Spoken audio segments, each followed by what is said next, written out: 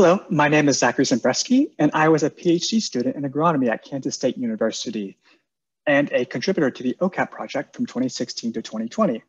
I am very passionate about climate change and conservation, which is what drew me to be a part of this project back in 2016.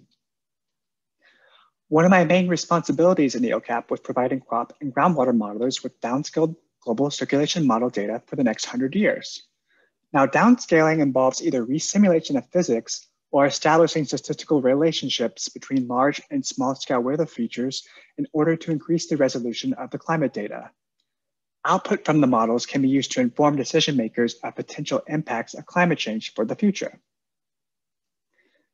In one of my dissertation projects, I looked at how drought varies across space and time in the Great Plains.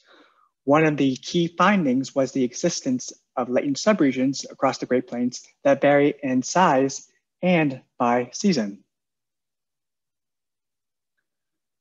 Another study used a regional climate model to quantify how lower amounts of irrigation may change the regional climate across the Great Plains.